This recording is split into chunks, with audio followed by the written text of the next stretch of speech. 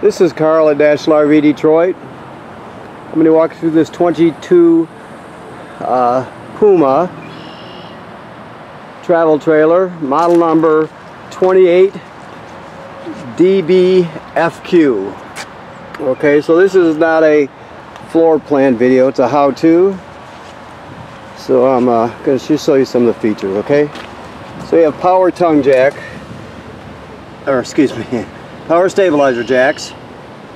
One switch controls both rear and another switch controls both front.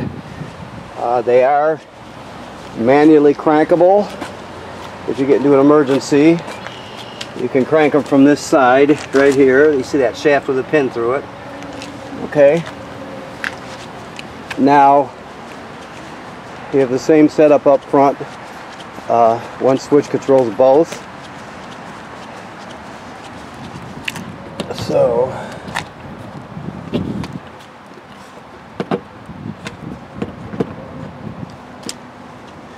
let me see what we got here.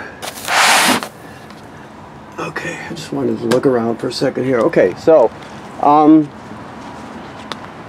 you have a rear entry door here, which is a rear bathroom. Power awning with LED strip. Of course, this is a port for a sprayer, right? You get a sprayer with this coiled sprayer. And this is your black tank flush. So after you dump your black tank, the valves are on the other side. After you dump it, you come around here with the hose of the dump station, screw it on there and turn it on. Make sure, like it says on the sticker, you have the valve, the black tank flush valve, open before you turn it on, okay? Before you turn on the water. Okay, this is a quick connect here for your LP system. See it right there? That's used for this right here. Let's see if I can get this door up there with one hand here. Okay, so this is for your griddle system here, right?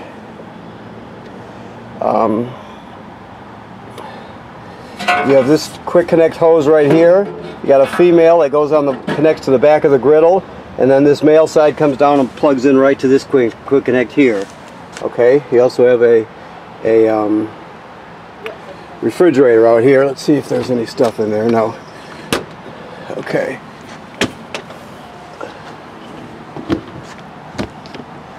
Okay, so moving down further, we have a range hood vent. It's got a baffle in it. Right now it's open, so just remember, when you're venting to the outside from the range hood, you always want that baffle in there flapping freely so it vents to the outside. Otherwise you can just snap it shut. Excuse me. Power and TV signal out, plus a bracket to hang a TV. This is your fresh water tank fill right here. So if you want to, let me put this on here. Hold on, please. I don't know who did that, but okay. Just set that down. Okay, so you can. The most common way to get water to the trailer obviously is the city water hookup, right? But if you don't have city water, you can pre-fill your fresh water tank right here, and then use the onboard pump to pump the water. So I'll show you how the pump works and where the switch is at when we get inside. Let me just set this out of the way for a second. It's windy. Okay. Now this is your water heater here. This works on both gas and electric. Okay. So keep in mind that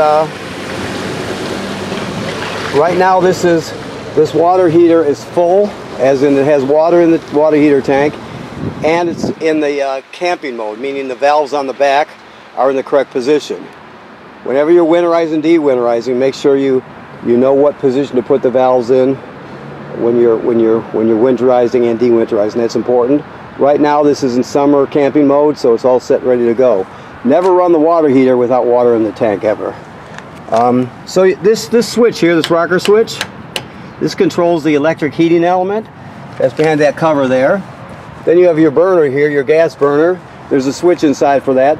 That controls the gas burner. So basically you're going to run it when you're at the campground. You'll have the electric element turned on, so it just keeps your water hot. But when you're showering, for example, you could flip on the gas burner, which gives you more hot water. It's not on demand, but it's much faster recovery than it would be with just the electric heating element. Okay. Let's move down here. There's your front stabilizer switch. This is the quick connect here, or I'm sorry, the quick connect spray hose right here, along with the sprayer head.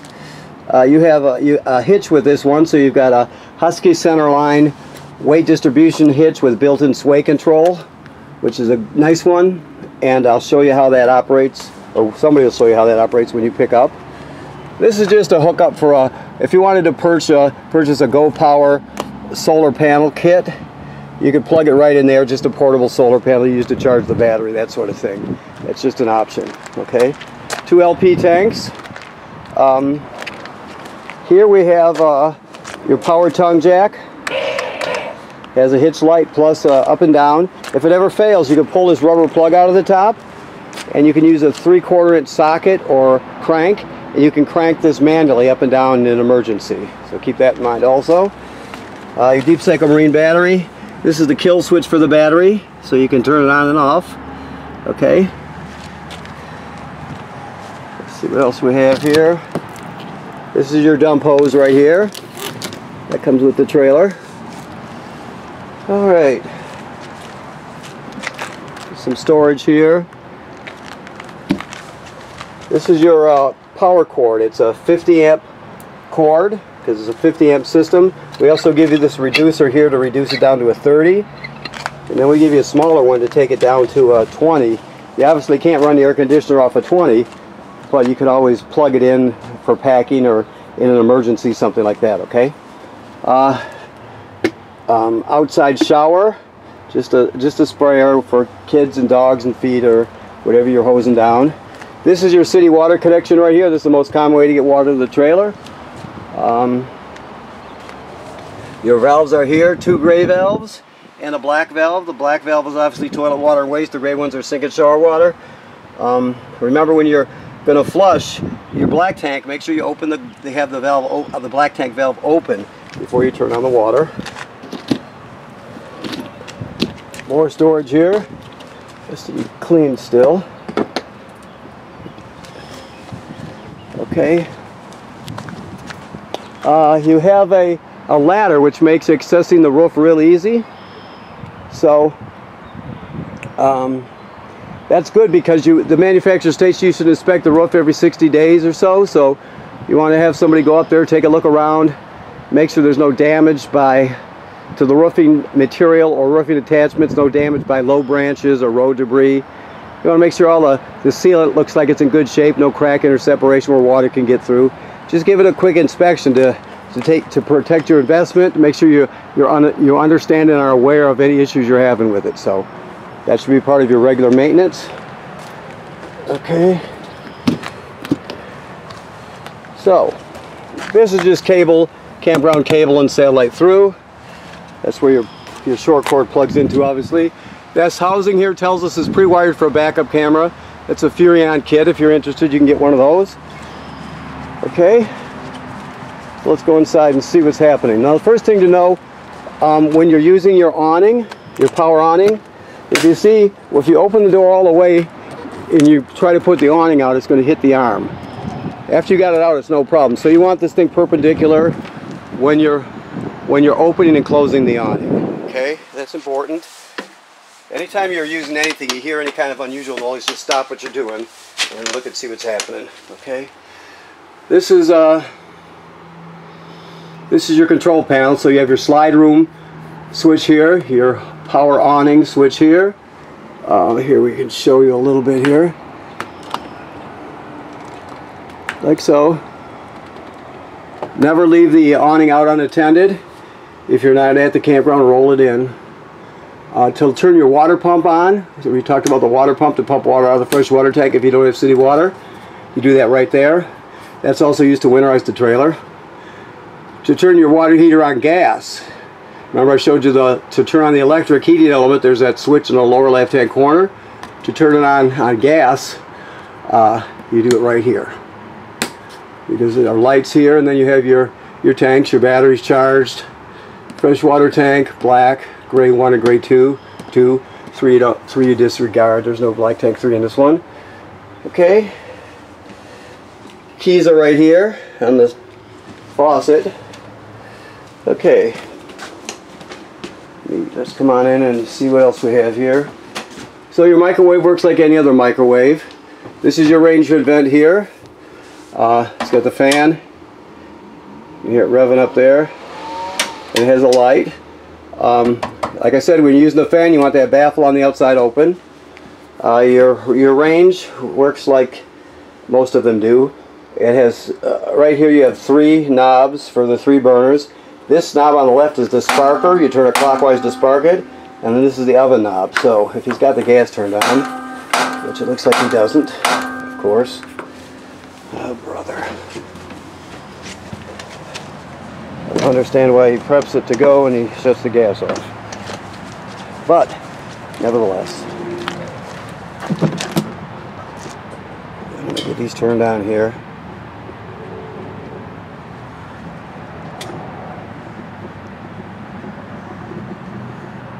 Okay, so now they're on.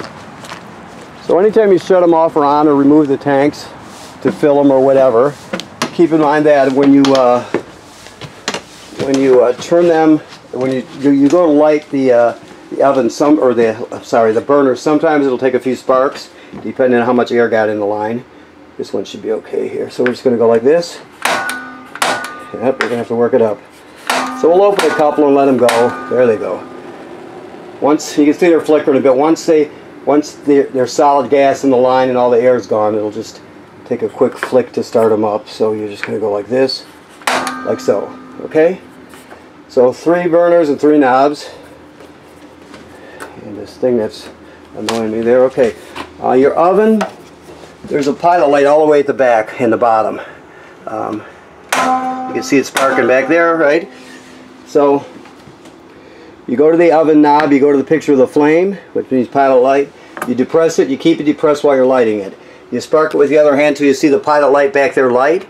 Once it lights, you still hold this for another 10 or 15 seconds to heat up the thermocouple. Then you go to whatever temperature you want. When you shut it off, the pilot light goes out also. So you have to relight the pilot light each time you use the oven. Okay, this, let me get that out of there. This is this glass top. You always keep it shut when you're traveling. This, I believe, is for the refrigerator. This one probably has a, let me make sure before I say that. No, I guess I'm wrong. Okay, so I did not prep this, so let me look around. Oh, okay, this is the counter light here. Okay. Alright, so that's the counter light switch. There's also another light here. Okay. Down here, this device here is your carbon monoxide LP gas detector. It should always be green like it is. If not, get it serviced, okay? So, basically if it goes off, it's detected carbon monoxide or LP gas. So you shut all the appliances off, you take everybody outside, leave the door open, shut the gas off at the front, and figure out what's going on, alright? If it beeps very slowly, the same tone but very slowly, is telling you that your battery's low. So it does 3 different things: carbon monoxide, LP gas, and low battery. There's a tester, I'll let you hear it. LP's good, carbon monoxide coming up. Good, and then low battery alarm.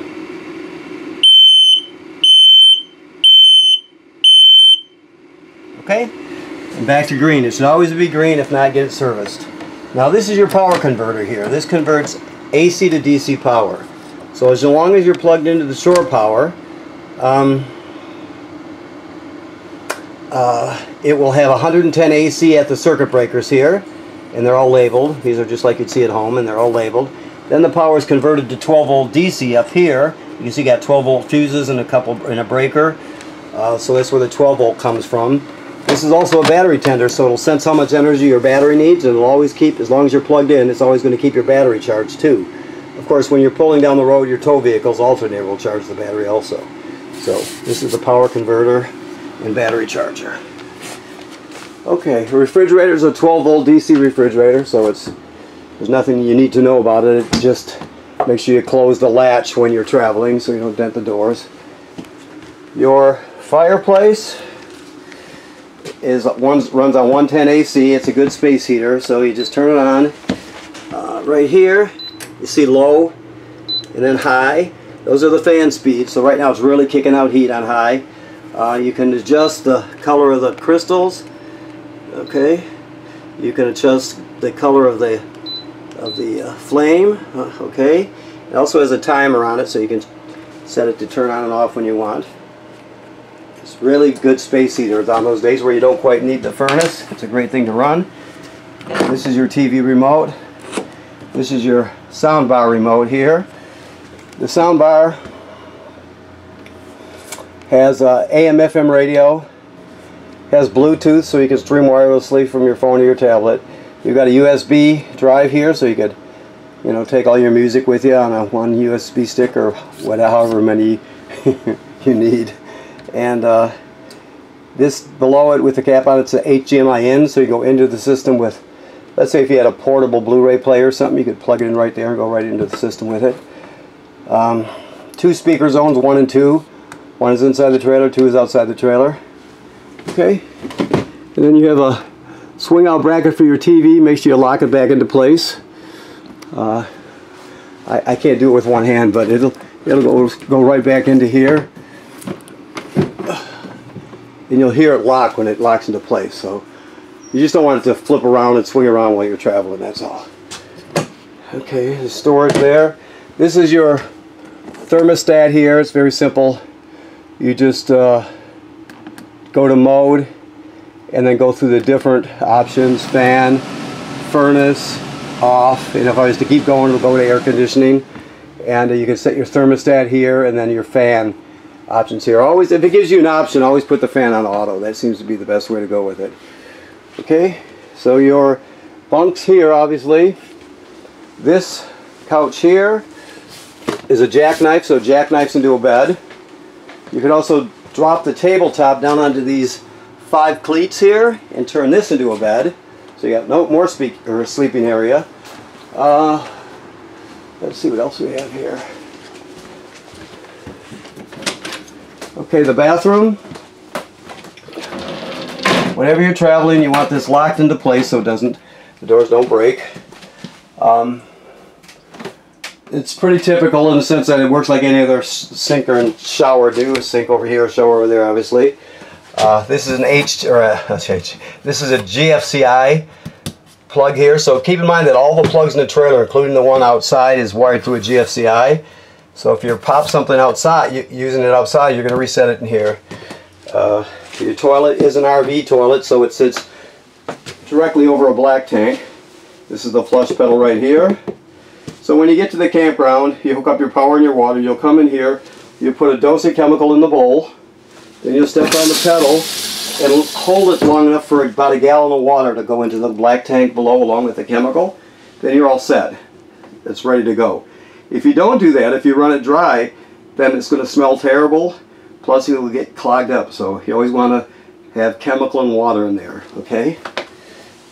Alright. And you have a vent fan there also. Okay, so let me go up front here, see what else we have. Okay, so this is prepped for a second air conditioner. That's why it's a 50 amp system. So if you were to get a second air conditioner added on, it's already pre-wired, so it's very simple to install and it will fit right in here. The controls will be right on the unit. Okay. You have TV hookups here, and there's a backer plate here to hang a bracket so you can watch it while you're laying in bed there. You also have your emergency window here, which works like this. You push it all the way through, Then you grab hold of this red tab and pull the screen out, and you'd be able to exit in an emergency. Okay. And there's also storage underneath here. And let me just take a look. Okay, and that's good. Getting back to when I told you about cranking, here, that's a wheel cover. When I told you about cranking the stabilizer jacks manually, and I showed you that pin with a shaft through it, well, there's a cylinder with a slot cut in it right there. That's what fits on there. And then this is this 3/4 inch one will fit on your power tongue jack if it fails. You can crank it using that. Okay. Alrighty. Sorry about my camera work, but all I can do is what I can do. Okay, so I want to thank you for purchasing your trailer here at National RV Detroit. Please remember what I said about inspecting your roof every 60 days. It should be part of your regular maintenance, making sure everything is good and tight and in good shape up there. You're just protecting yourself, and it just takes a few minutes, so make sure you do that. And right now, this is plumbing wise, it's in camping mode. The antifreeze has been purged from the system, replaced with fresh water. The water heater valves are in camping position, and there's water in the water heater tank, so you're all set. Just remember, never run the water heater without water in it, okay? Thank you very much.